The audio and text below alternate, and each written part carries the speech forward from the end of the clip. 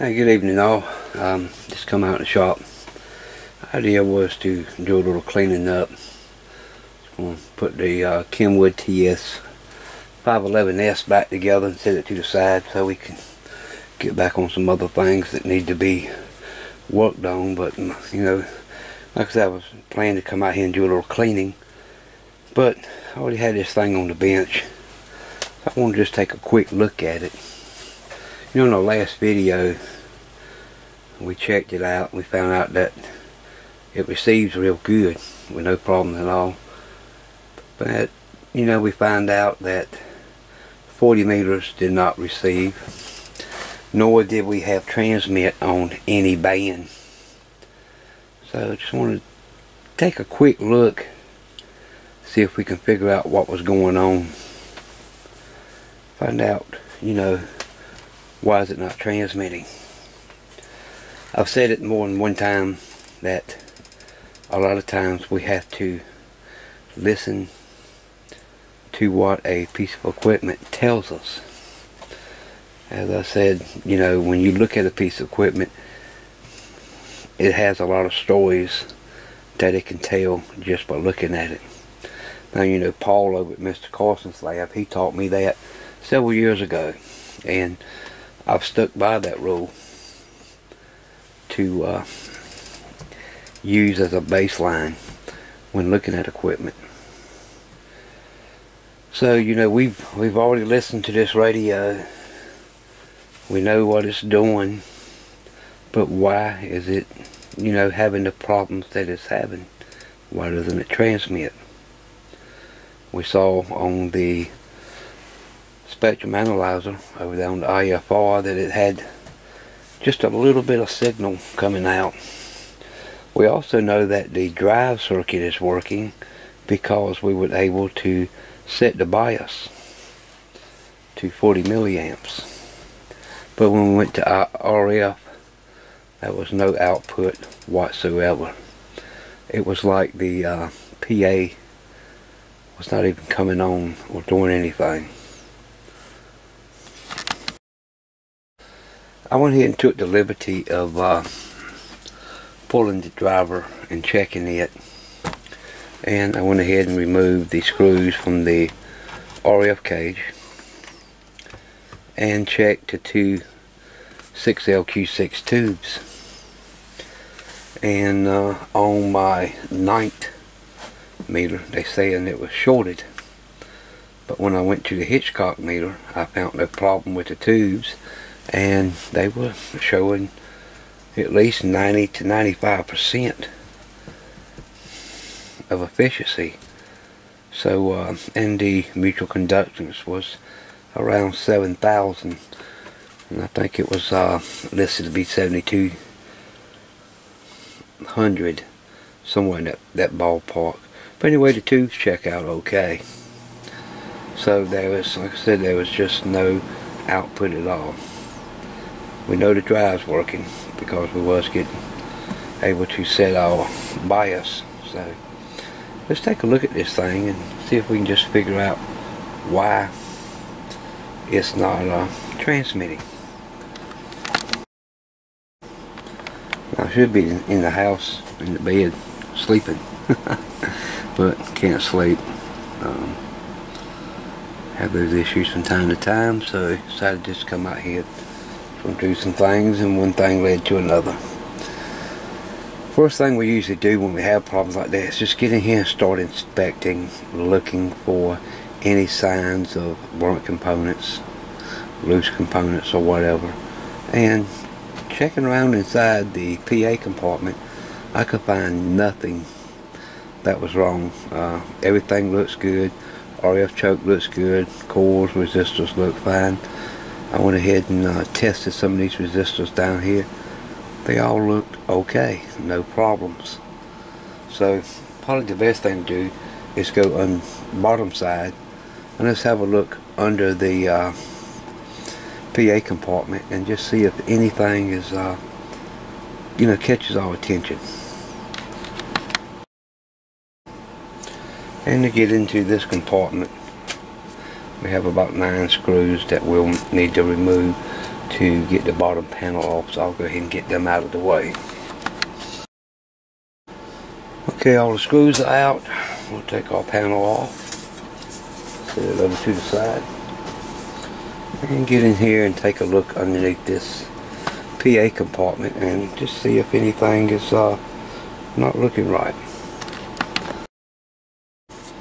So I'm checking around here, and one of the first things that I saw,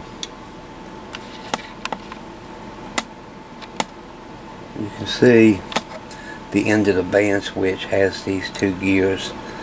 This is actually a wafer switch that's up in the PA compartment that changes bands, and I'm already seeing a fault that could possibly be an issue why it's not working on 40 meters. If you notice right here, you'll see this gear is cracked, the other gear is cracked also. So I don't know if that's out of alignment or just what's going on, but we'll need to look at that and see if we can figure out why 40 meters is not working. So we're looking here at the schematic, and we can see our driver tube, which is a 6GK6, and we know this circuit is working because we're able to read the bias on the meter on the front panel. So we know this is putting out some kind of power. When we go to RF, we get nothing out of the final stage. So if we'll follow our plate lead,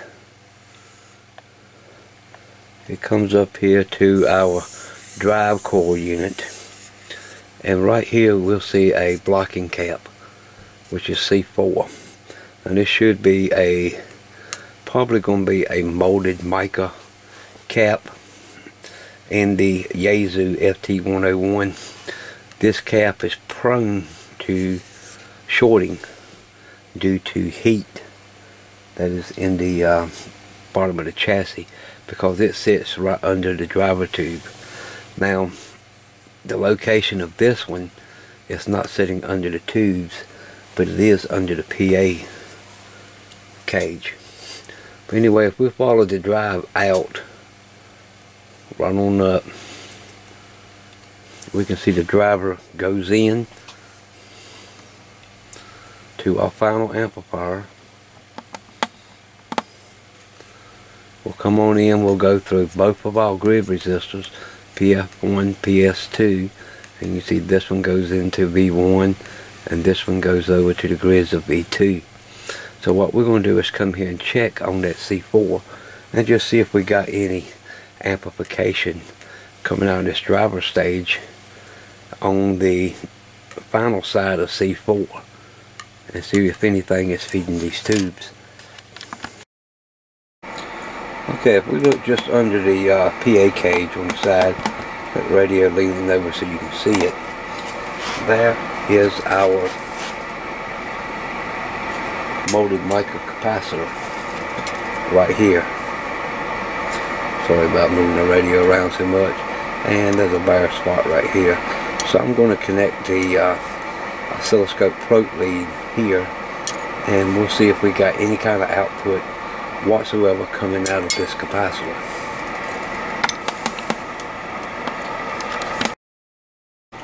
Okay, our scope probe lead is connected. The radio is on. It's already warmed up. We're going to go over to the CN switch, and look at that. We'll adjust the drive control. Oh yes. Plenty of RF power is coming out of that drive circuit, although we have nothing on the watt meter. So we know that our drive circuit is putting out enough power to drive the final amplifier. The reason is, you know, we have to wonder, why is the final amplifier not working? So again, looking under the PA cage to do some more inspection under the tubes. Let's see if you can see them from here. I'll probably have to tilt the radio over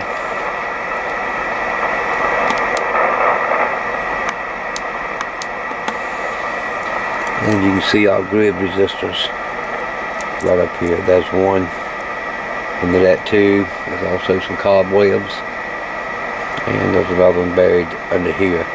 And looking at our grid resistors, they look fine, no problem at all. But then this caught my eye. If you look under this area right here, you can see it's black and charred. And this blue wire has took the brunt of looks like an explosion.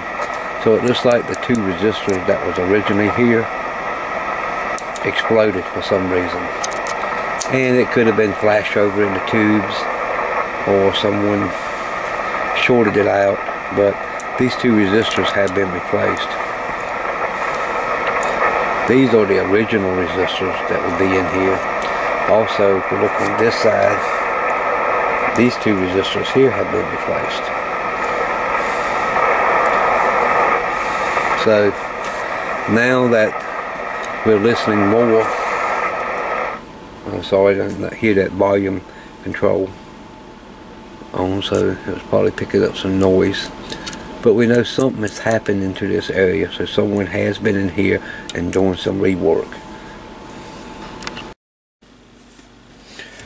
So whenever you find somebody has been doing some work in an area like this, and this is the area that we seem to have the problem in, there's no output, this drive, so you know it's definitely going to be in the final RF stage where the problem is. So the best thing to do is get in and start troubleshooting around and looking the area over and see if maybe they skipped something, maybe they didn't do something right. And one of the things I always do is take something that's insulated and get in here and see what moves around with the unit still on. And the first thing I'm seeing is these two resistors seem to move pretty easy. Flip it over to transmit. Aha. I want y'all to check this out. We're going to take a look at our wattmeter here and let you see what I just saw. I'm going to flip it over to transmit, and I'm going to push on these resistors.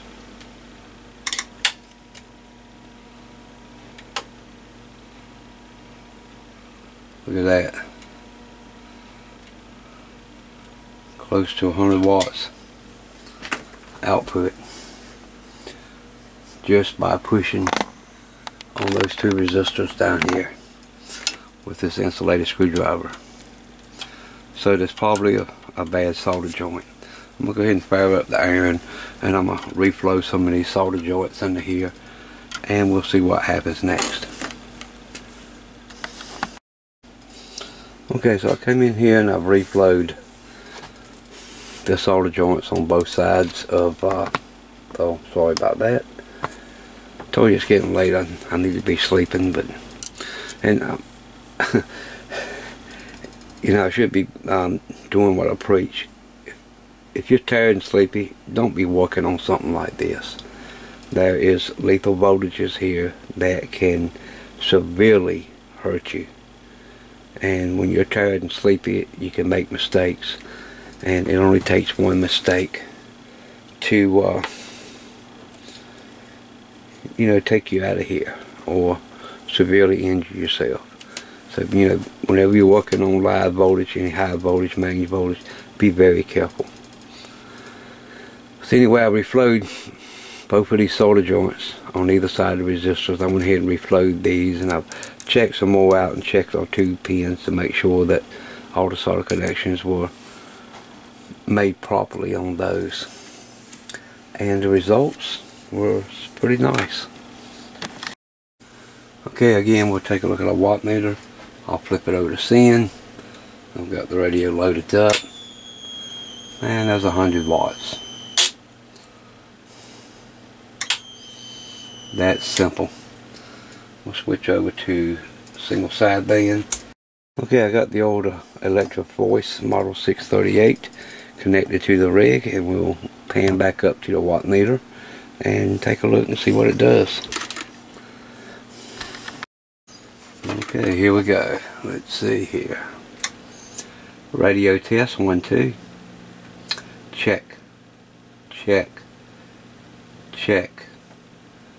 Radio testing 1 2. Plenty of RF power coming out of this old Kenwood TS-511S. So it looks like now our TS-511S is transmitting with no problem. Meter is not working as good as it should. If we zoom in on it here, check 1 2. So there's not a lot of meter movement on transmit, but the watt meter is showing that the radio is putting out full power. So that's another circuit we'll have to look at and see. Next thing we do, remember, since now we got it transmitting, is that 40 meters doesn't work. So let's take a look at that and see what's going on. So we're back under the bottom of the radio again. I'm removing this shield so we can take a look at the band switch around the IF circuit. And you see we got 3 wafers in here. Now up here on this front one we have several crystals, and my original thought is one of those crystals could be bad, but it also could be a dirty or contaminated wafer switch that is causing this problem. So I'm going to get in here and clean this front wafer switch, see if that makes any difference. I'll turn the radio on. I got it set to 7.200. I've got the HP set at 7.200 at minus 73 dBm.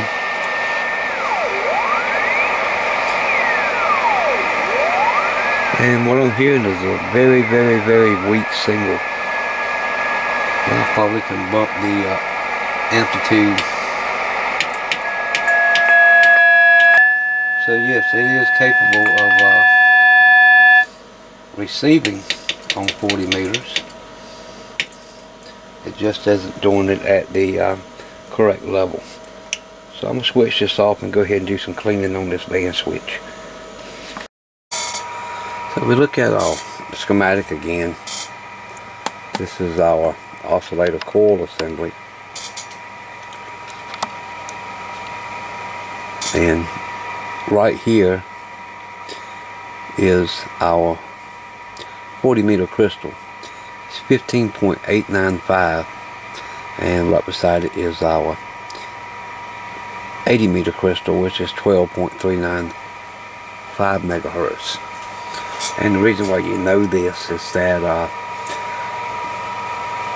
low in frequency you'll have lower the crystal. As you come all the way up to 29 megahertz, the crystal is going to be at 37 megahertz.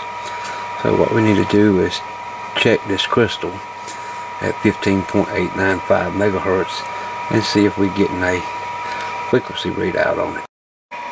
So the crystal we're going to be checking is this crystal right here, and just below it is our 80 meter crystal. And we'll take the probe and go to the back side of it and test it. And we'll go ahead and flip it over to 80 meters and we'll look at the frequency counter. Okay, I'm going to put our probe on the 12.395 megahertz crystal. And there we are, 12.395 megahertz. I'm going to switch back over to 40 meters and we'll take a look at that crystal. And we see that crystal is rating 0. Now, does that mean that the crystal is bad? Well, at this point it's hard to tell. It could be a open coil. That could be a open connection in the band switch. We're just going to have to shut the radio off and ohm through all that and make sure that we have a connection going through the whole circuit to make, to be sure that this crystal is even being put in line like it's supposed to be. So at this point, I think what I'm going to go ahead and do is remove this 15.895 megahertz crystal, and we'll put it in our crystal tester and hook it to our frequency counter just to verify that this crystal is bad. I've already checked it, but I'll go ahead and check it again so you can see. We'll verify that our switch is good. I've already done that, but I didn't mean to kick the camera out of the way. Okay, we'll verify that our switch is good. What we can do is come from the crystal and go through to the other side here and make sure we have continuity throughout the switch for that one position, and that's very simple to do. We'll have the meter and continuity test, and we'll go here from the wiper.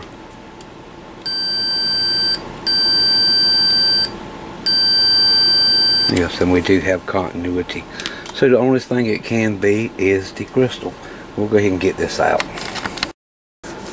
Alright, I got our crystal plugged in our crystal tester, and we'll plug this into the counter and see if we get anything from it. This little tester, I think I've showed it in many videos, but it was a YouTube video by Alan W2EAW that showed how to make this circuit, and I use it quite often. And I've got several different crystal holders up here to accept a various range of crystals. So we'll go ahead and get this plugged into the frequency counter and see if we get anything. And we have it plugged in, and we're getting 5.31305 megahertz. Now I haven't done the math and figured out what the frequency of the crystal is supposed to oscillate at, but 5 megahertz sounds about right. So I'm going to record this number, and we'll have to go in and look at the theory and see what the heterodyne and the VFO output and everything is for it to receive on 7 megahertz. 5 megahertz sounds about right. Now if this is correct, that means there is something else that's in this circuit that I'm not able to detect. Like I said, there's no capacitors in line, so that ain't not a problem. So there has to be something else if this frequency is correct.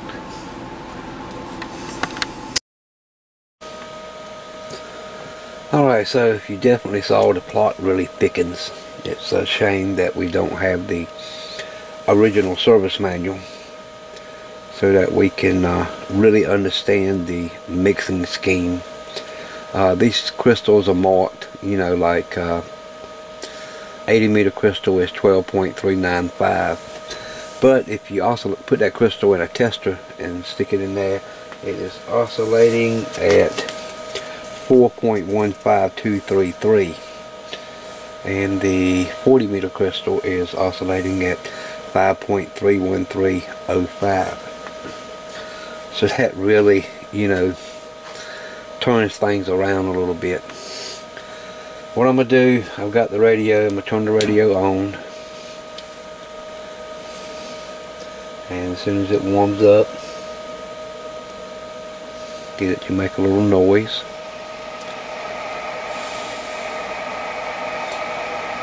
Alright, I'm going to turn the IFR on and injecting the signal into it, and you know,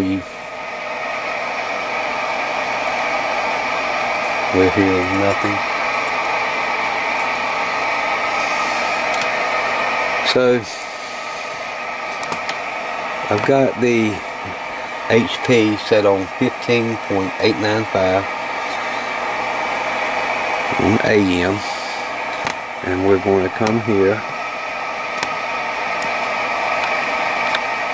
to the back side of the crystal board. We're going to ground it, and we're going to just attach the lead to the other side of the crystal, and we're going to turn the output on.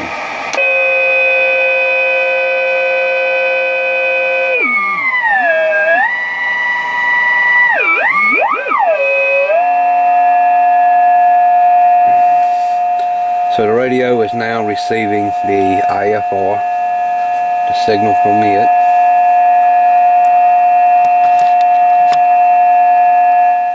I know that's very annoying. So I'll switch over and I'll turn the generator off on the IFR.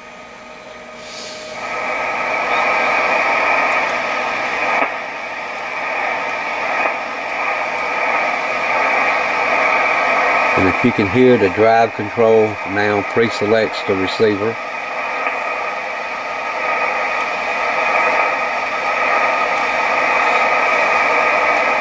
Turn the volume back down, I'll turn the IFR back over to generate.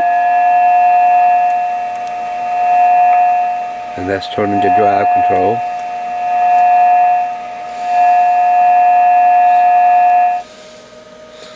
Alright, let me shut this back off. So as you can see, by injecting a 15.895 megahertz signal into the back of the oscillator board, 40 meters now receives.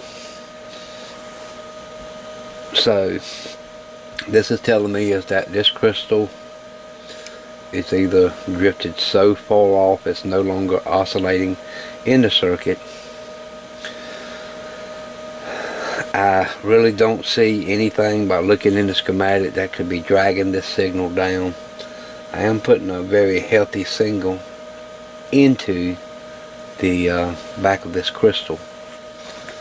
So my thoughts is, after looking at everything else, this crystal is bad. So we're going to have to see, can't we obtain a new 15.895 megahertz crystal. Like I say, we think we know what it's cut at, but we ain't quite sure, so we're going to have to play around with that in the future and see just what we can find. When I'm on the mobile, I'm using a Kenwood TS-511S with the 200 watt, and it doesn't have the same audio quality there. Ready?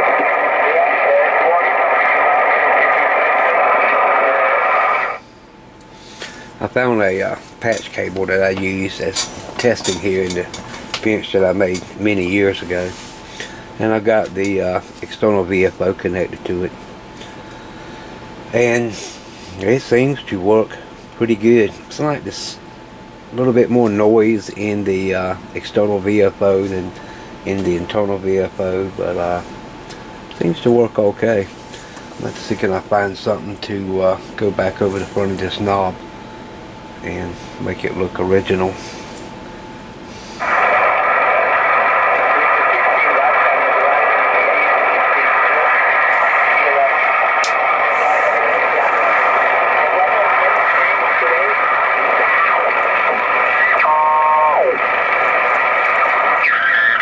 Chicago, over Canada, there was quite a bit of bounciness. I think before we got to Ireland, I think it was a little bumpy.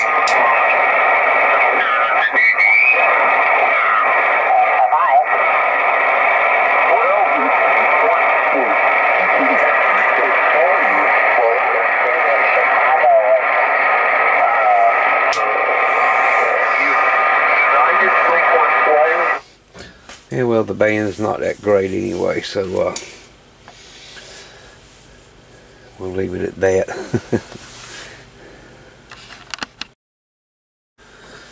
Well, guys, that's just a little bit of late night troubleshooting on the Kenwood TS-511S, and I'm going to have to call it a night and go ahead and get into the bed.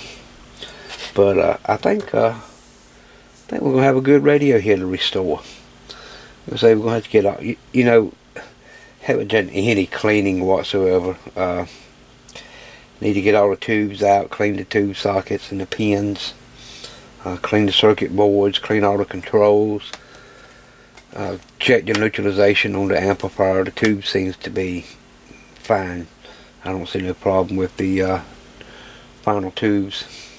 They say they are sweep tubes, you know, but right now they seem to be working good. As long as they'll work good and don't have a problem, we just might go ahead and run them. If they ever go out, then we'll look at changing them over to some, maybe some 6146s or something.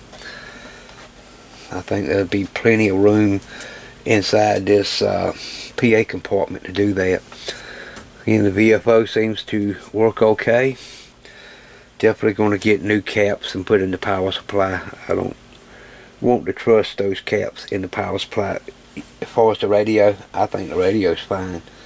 We'll just have to go through, you know, and look for noise or whatever. But if we're not seeing none, I'm not going to change any caps in it. Like I say, these caps that was used in these series of radios, the 520, the FT101s, are great quality capacitors to start with. So if we don't need to change them, we're not going to. Now, you know, if this thing was been 10, 15 years old, I don't have no problem at all snatching caps out and putting new ones in it. But I think we'll be okay on this one. And just a note, I appreciate everybody that voted in the Oxford video contest.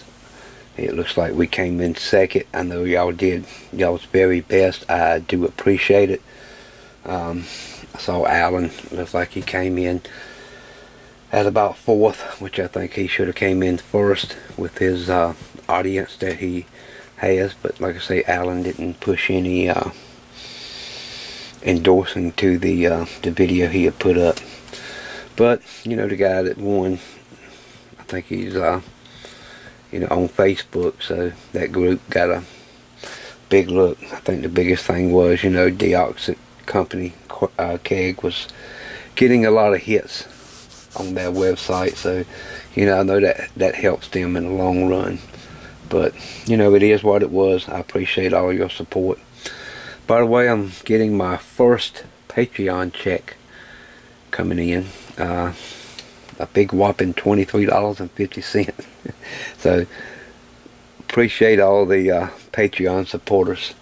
That will come in handy in the future. And now that I've set it to receive payouts on that, maybe we'll see it climb on up and grow a little bit. Like I say, I haven't been pushing anything on Patreon. I don't put no videos up there that are no different than what you see on YouTube, and that's just the way I'm leaving it right now. Because I feel like what I'm sharing, I share freely. I don't want no one to have to pay for it right now.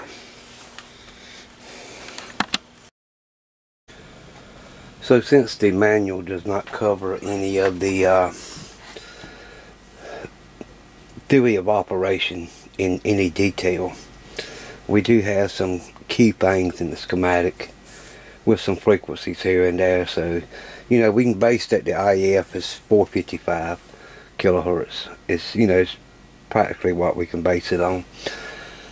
But in the future video, after I get a crystal for 40 meters, we'll go through this thing and figure out the mixing scheme on it and how it works, and we'll go through how the receiver and everything in there works, and then through the transmitter. That way we can get a better understanding. Hopefully somewhere down the line I can pick up the service manual if one really exists. I'm a little leery of spending $30 for what they have online, because it could be, you know, it could be the same manual we already got, which is the operating manual. They're calling it a service manual, but until I see it, I don't know for sure. But anyway, you know, that's where we stand at on it. That's what we'll do. The radio is working somewhat like it's supposed to be. It's got good receive, good transmit now. We just need to get 40 meters taken care of and then do an alignment on it, because I know the S meter is off. But there is a adjustment on the back called RF volts, and that adjusts the S meter so it reads correctly in transmit and receive. So we'll get that done. Anyway, this weekend is kind of a special weekend for me.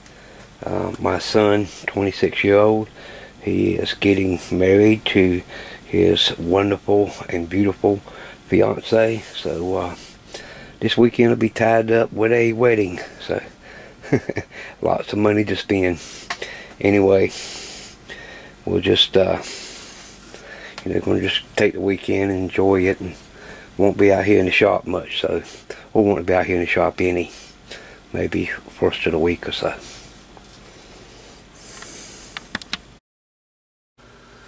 Now, if you don't want to go out and buy a service manual, if you got one of these, you can use the TS-511S to help with the alignment, especially some like the alignment points and stuff. But you got to remember now, it's a lot more tubes inside the 510S.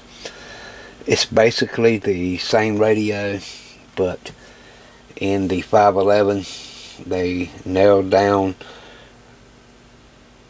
and took some of the tube circuits out, replaced them with transistorized circuits. So yes, there's still some difference. I went online, looked, I can get a service manual. I don't know what the quality is. I hate buying stuff that I don't know what the quality is, but they're online for about 30-35 bucks. So I'm gonna keep looking, see if I can find an original service manual for the 511S. So I'm gonna call it a night, and I doubt I'll get this edited tonight. It just ain't no way. So it'll probably be tomorrow or the next day. I'll go ahead and get this edited, get it up for your viewing pleasures. So with that, we'll catch you in the next video. See you now.